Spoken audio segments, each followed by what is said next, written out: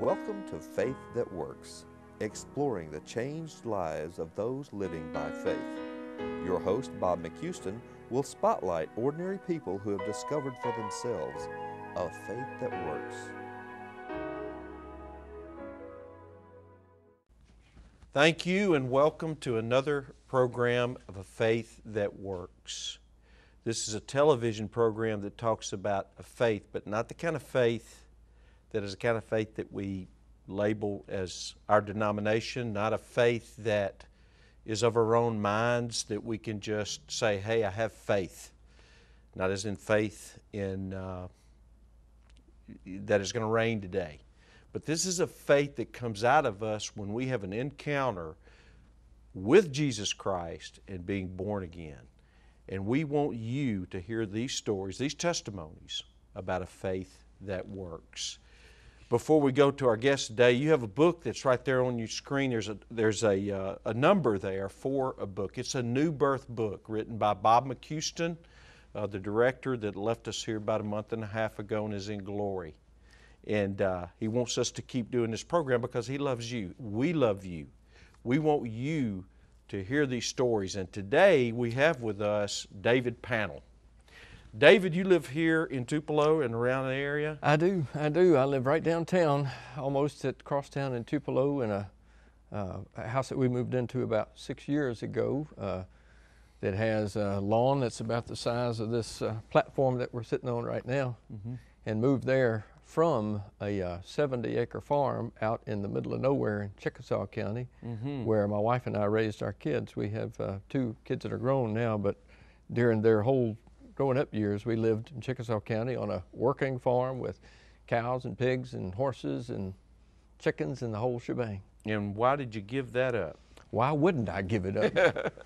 I got tired. Different story. Yeah, no, it was wonderful. We had a great farm experience, and I loved the farm life, and I was very idealistic about the idea of farm living. And it strikes me as a really good, healthy way to live, a health-giving way to live, a great way to raise children.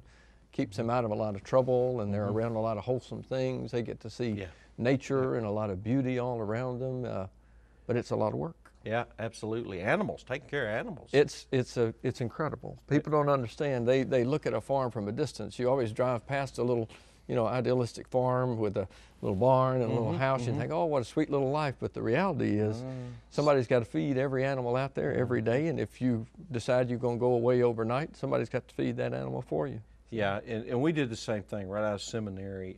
We had this bright idea we were going to get some milk goats. Yeah. It's because I'm going to teach my kids work ethics. There you go. I mean, is that why you teach That was your a kids? lot of it, yeah. Just all those wonderful values. You can't get them hardly any other way. Well, did you end up milking the goats like I We did? didn't have any goats now. We never got the goats.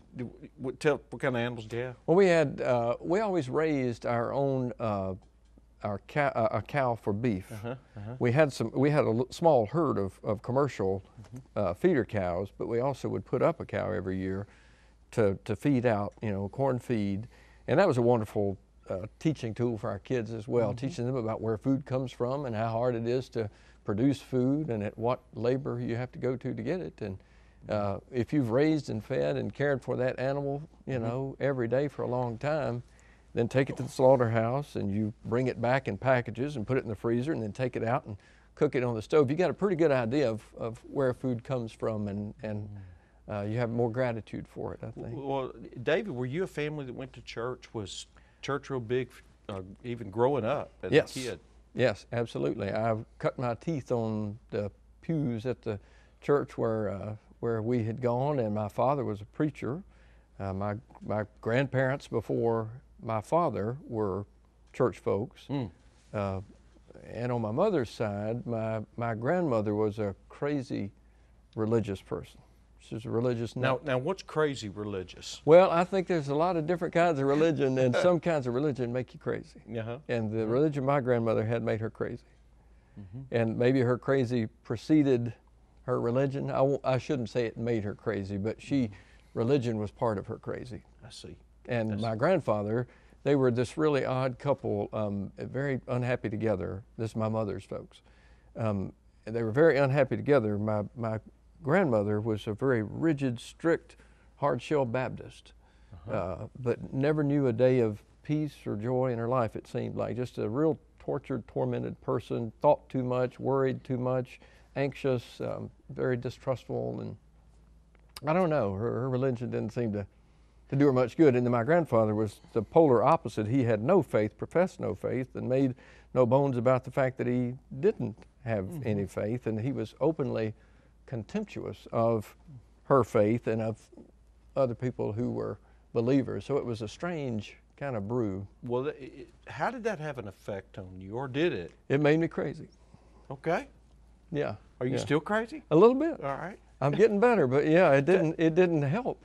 Yeah, I was wound up pretty tight because of all of that stuff, and then the church that was all crazy. And then the church that my father grew up in, the denomination that he grew up in, and the mindset that it had, to my way of thinking, was a recipe for crazy, because it was all about us being right and everybody else being wrong. You know, if you weren't one of us, you were going to go to hell, and we weren't so sure about some of us, you know. When I use the word crazy, of course, I'm not dishonoring your parents. No, I understand. What I'm asking is, I guess, which sounds like this is leading to, so legalism? Oh, would yeah. that be Absolutely. a term that would? Absolutely. Okay. Yeah. Very rigid, very rule-bound, very joyless, you know, fear as the great motivator for righteousness. Gotcha. Which has to make you crazy. Gotcha. Has to, you know. Fear. Fear, yeah. I heard an acrostic one time of fear, F-E-A-R, false evidence appearing real. False evidence appearing False real. evidence appearing real.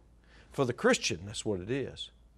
Because God tells us that He did not give us a spirit of fear, but that of love and power and a sound mind. And there's no power in fear. That's right. It robs you of all power. Because perfect love drives out fear. That's right. So when did you come to that place, David? When did that light bulb go off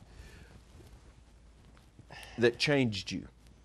I don't think it went off all of a sudden. I wish I could report a strange warming or an encounter in which all was revealed, but it didn't work that way for me. It was incremental and over a lot of time and a lot of steps along the way that, you know, a little bit of unshackling and a little more, and a little more, and a little more. I'm 53 years old, and I still feel like I'm in recovery from a lot of that stuff.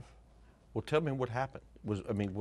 Even though the process, it sounds like you're growing, like all of us. Sure, thank God. Yeah. In an earlier show, we used don't be conformed any longer to the patterns of the world, be transformed by the renewing of your mind. Absolutely.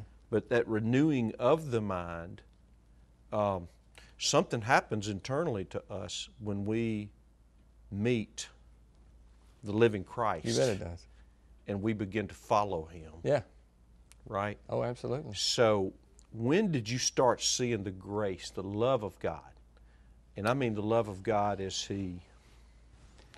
I think the farm helped me see a lot of it, quite honestly. I think for me, I was so damaged by my experience of religion as a kid that it took me the longest time, and I was so wounded by a lot of those things. I don't mean to sound like a victim or like I'm blaming. I take full responsibility for my life and choices. That's right. But even so, it took me a long time just to sort of begin to heal up a little bit. And I think it had been so traumatic that I left faith completely for years. And my experience on the farm, for much of that time, there was an overlap between the life on the farm and a life apart from organized religion. And during that time, I kind of tried to, explore, think about alternate gospels, alternate paths, alternate ways to find meaning, peace, all the things we yearn for. And I'll tell you, one thing that turned the key for me was we had some friends, dear friends, who were our friends before that experience of leaving the church. Mm-hmm. And then once we left the church, we were out of the loop with a lot of those people for a long time, and our relationships with all those people kind of fell away. But this one little couple stuck to us and stuck with us, and were so gracious to us and so loving toward us during the time that we were in open rebellion from religion and from the church. And these were church folks. And they showed us so much grace. I think they began to show a light for us that just showed me that, you know, if that's what the real deal is, if that's where Jesus is, then that's something I'd like to have back in my life. And I began slowly to, you know, open back up cautiously, and you know, let a little more light in. Okay, sweet. Yeah. Kids were, two, right? 2 kids who had 2 very different formative experiences, and it shows in the people they are as adults. Our daughter is 29, and during the time she was a kid, we were in that sort of wilderness wandering for a lot of the time that she was growing up, and she's a very deeply spiritual person, but also a very free spirit, you know. And then our son came along 8 years later, and by the time he came around, we were sort of tracking back into church and back into the kind of people who we'd been affiliated with beforehand. And so they're just 2 really, really different people, and it's almost like they grew up in 2 different homes because what we were doing was so different. At the time. Was there you said you went away from the church, or you got away from organized religion or something like that. Where'd you go? I went everywhere. I went down every rabbit hole in the universe. Okay. I became a hippie for a while, and I played a lot of bluegrass and smoked a lot of weed. I ran around with a lot of people that, you know, I was searching for higher consciousness. I was searching for an alternative to that worldview, and, you know, everybody's got one. And I was searching for any, you know, peg to hang my hat on, and I tried that for a while. And I was just a little too square to ever be a really fully bona fide good hippie, and I sort of left that after a while. And I never got really dirty enough to function as a really, you know, card-carrying hippie. So I finally left that, and I just didn't do anything for a long time. And then I got involved with the Unitarian Church for a while. You know, sort of all roads lead to Rome, all paths are equally valid kind of deal, and explored that for a while. And I don't know, I missed belief. I missed orthodoxy. I missed something that was either true or wasn't true. And I wasn't finding it in any of those places.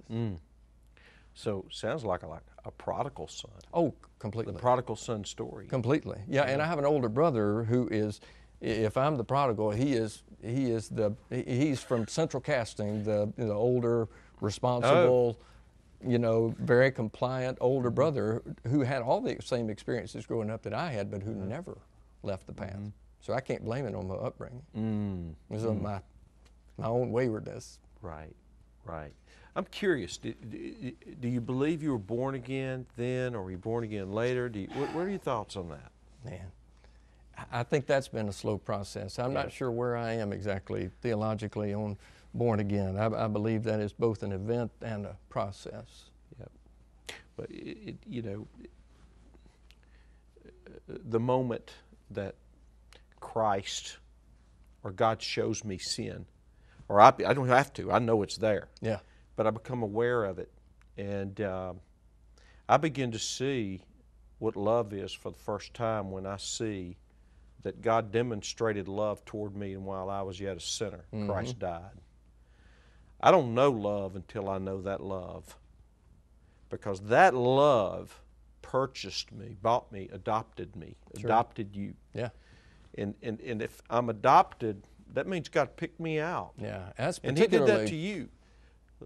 Let me say that, is that, you know, some of you, like David, you know, I heard Adrian Rogers say one time that sin will take you further than you ever wanted to go, keep you longer than you ever wanted to stay, and cost you more than you ever wanted to pay.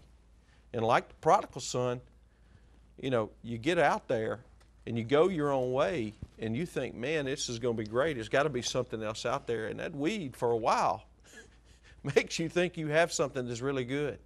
And it may not be weed. With you, it may be alcohol. It may be another kind of drug. It may be pornography. It may be shopping. It may be gambling. It can be anything that will take you out there, and you believe that you're out there until you wake up in the hog pen, right, David? And that hog pen, for a long time, I came back. When I came to the Father, and here's the great thing. All God is looking for us to do is start making our way back home. Is start walking toward Him.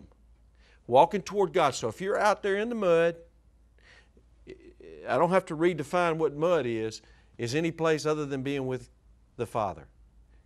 And when you start making your way back toward Him, what you're going to find is this. Not look at that scoundrel coming. What does he want? He must want some more money.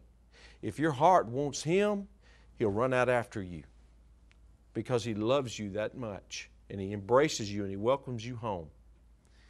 And David, I mean, you're at the Unitarian Church, right? That's right. And that's that universal. That's right. Yeah, all paths have equal validity. All truths are not true, but they all have their, practical Gotcha. merits. They're all just a way for us to cope with Gotcha. life. God's grace, His love, drawing you back to Him. I mean, a lot of people go to that place and they're still searching. They're out there still searching. Sure. They're still looking. They're never going to find it. Yeah. There is no peace outside of God. Yeah. And tell me this: where in this journey, you were a hippie. Oh yeah. So a hippie.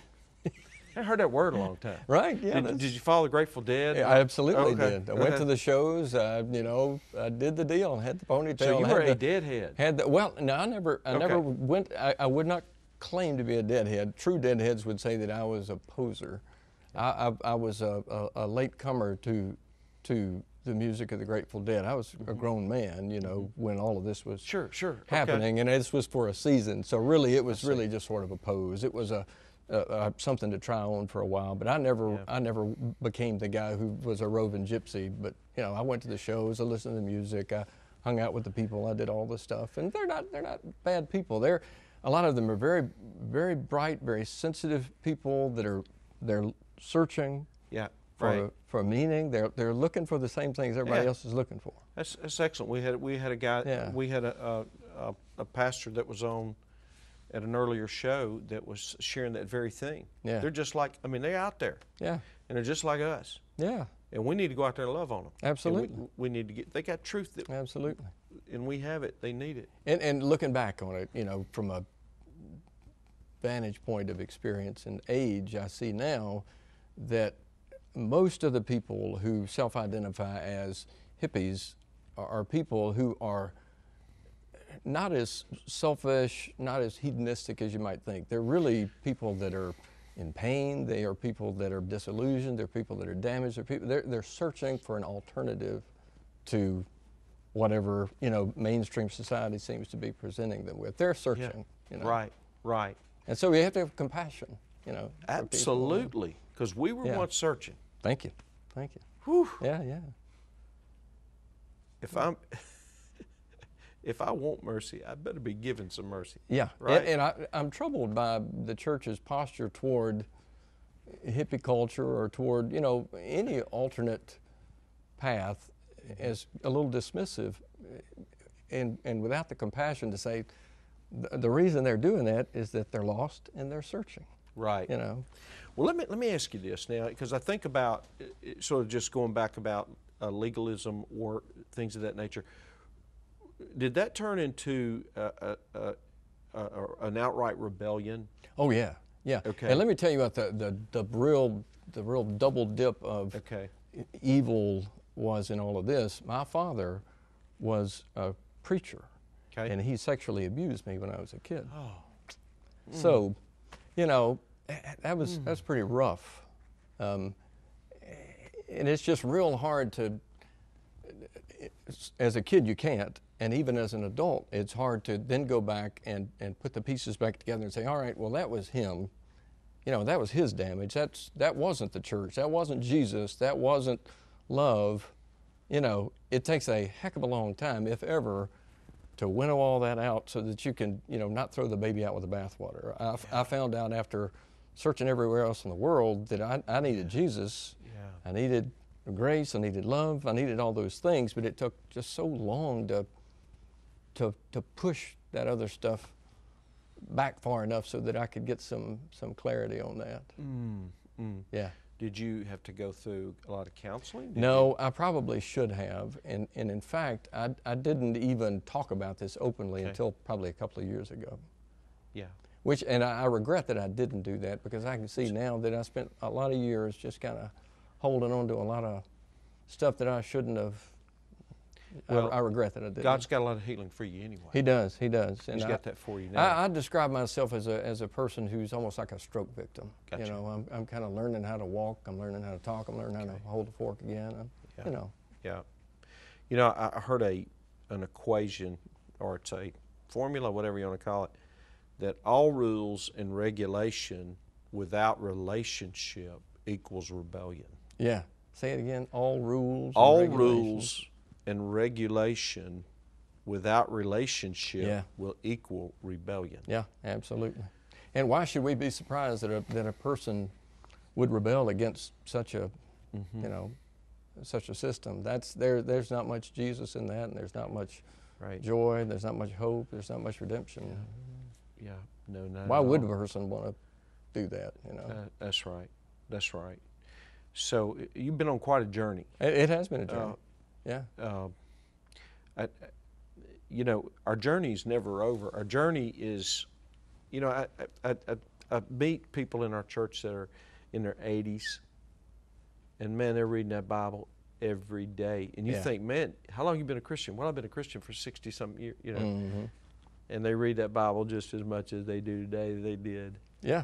You know, because, you know, the Bible or the Word, God's truth, Rhema, Logos, what, you know, that Word, by the power of the Holy Spirit revealing truth in me as I walk this journey, there's a lot in that journey. Oh, you bet. That journey, He's teaching me about His love as a Father that, you know, holds me like a, you know, gathers me like a little chick. Yeah, yeah. You know, that's a hard place for you to get. It's hard for me to get there. Hard for me to get there, and I crave it with my whole heart. Well, it's there though. Yeah.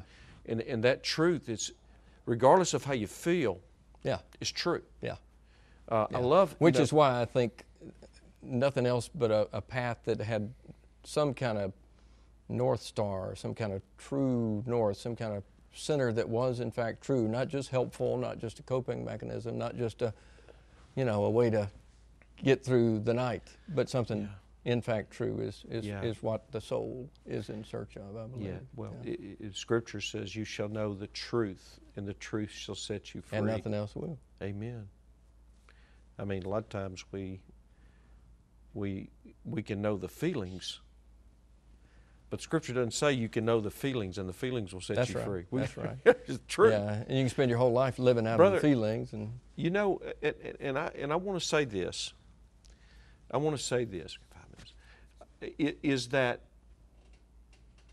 in this journey, and I teach people, especially in marriage counseling.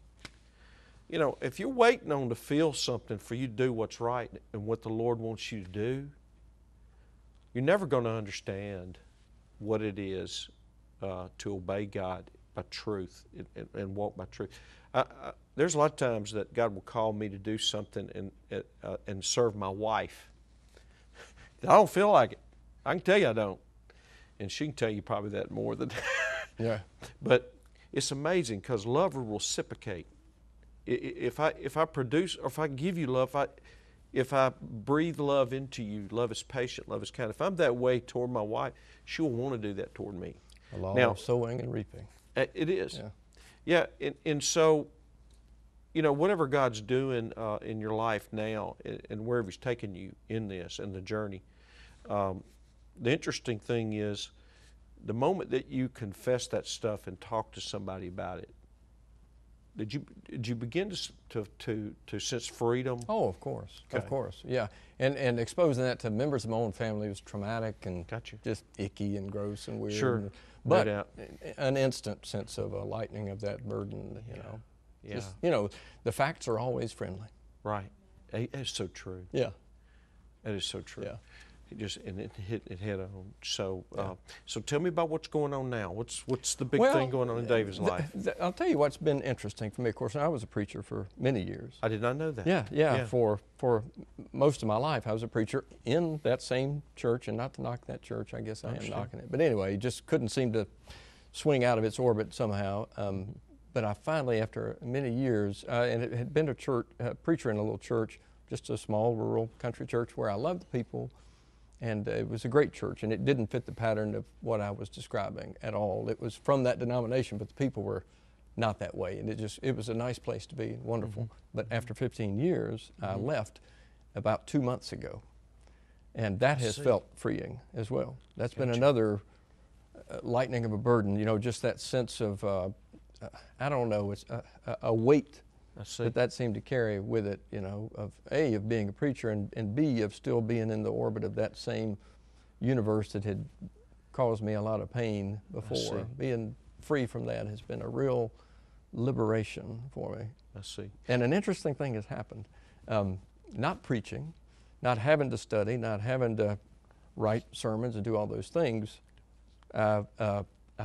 Oddly, I find that I have just as great a hunger for and an even greater joy in personal study and personal devotion and those things than I had when I was doing that as a profession. Yeah. Which has been nice.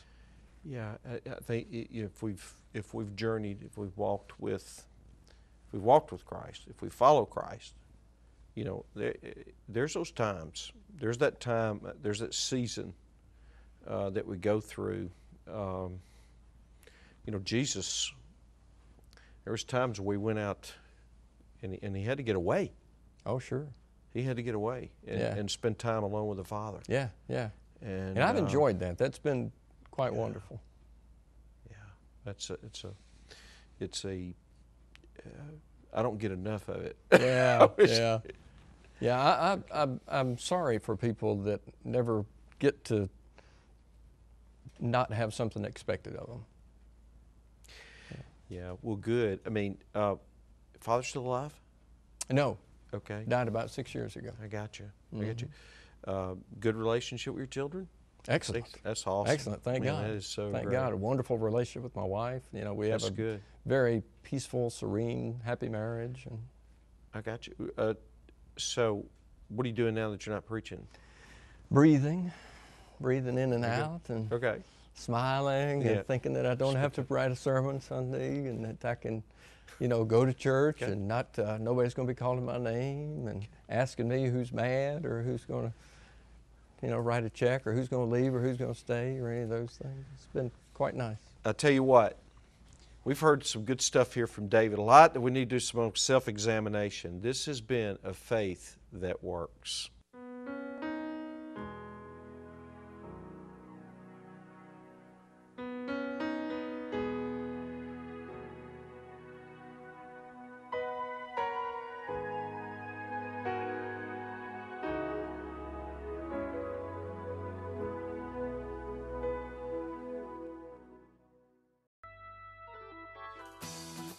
Help support Faith Ministries by getting your car washed. Bob's Mobile Car Wash will come to you. All proceeds help the ministry to spread the gospel of Jesus Christ. Call us today